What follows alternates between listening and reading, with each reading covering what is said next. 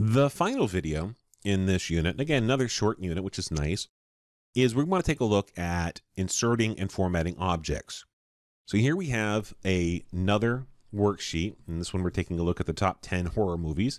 By the way, this is accurate and when I created it.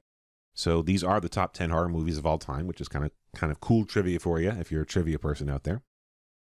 And we want to take a look and we want to add some different stuff to this to kind of spice it up, jazz it up a little bit. The first thing I want to do is add a text box. So I'm going to go to the Insert tab and I'm going to go over here to text. And one says text box. I'm going to click on that. I'm going to click and drag. You can see how it's forming a square. Let go, and I can write anything I want in here. So it's horror movies, so we'll type in boo.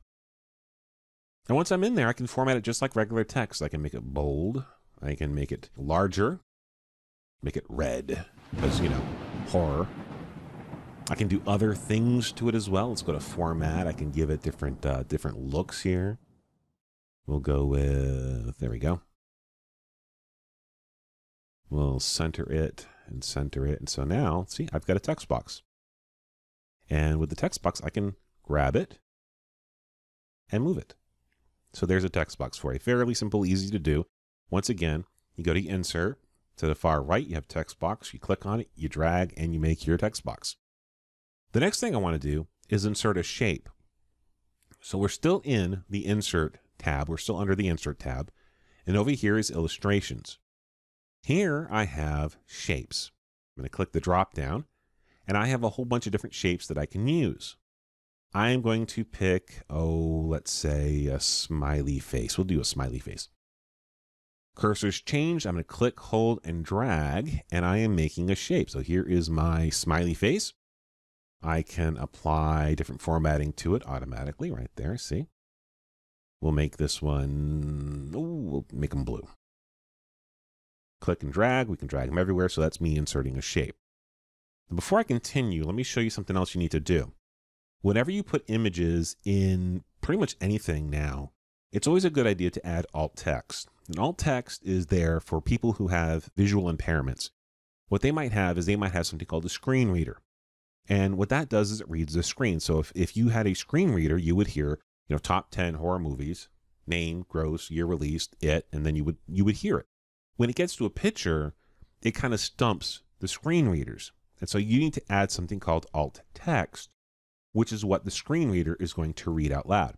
So you right click on your image, you go down to edit alt text, you click on that, and you get this little pop-up box. And we can type in a description of that particular art or shape or what have you. Now, if it's purely for decoration, you can also check this box, which just says, hey, look, this is just decoration. It's not important to anything, and you can click that. So there's the face. I click off of it, and it saves it. It automatically saves it. That is inserting a shape. The next thing I want to do is insert a picture.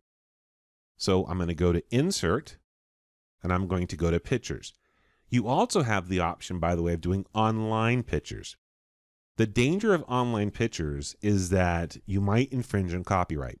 You have to have a network connection, first of all, because this is going to use Bing to do like a Google image search, except it's using Bing.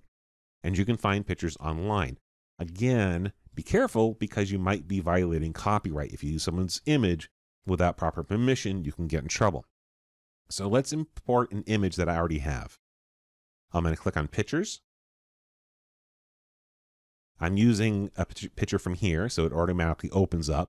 If I couldn't find it, I could go through my drive and look for it.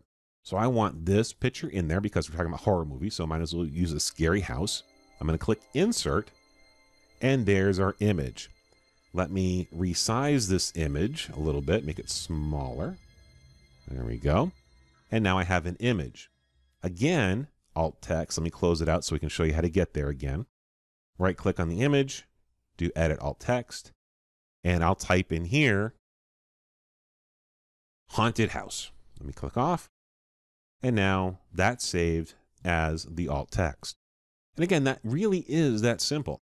To insert images, to insert pictures, to insert text boxes, You go to Insert, your text is over here, your art's over here, and you're good to go. Okay, guys, this was a fairly quick unit. We learned about charts, we learned about inserting art. You are really super close to the finish line. You only have 2 units left from here, and they really aren't that much more difficult or longer than Unit 6 or Unit 7. So you're almost done. Thank you for hanging in there with me. Do the hands-on, get practice with these. That's how you learn them.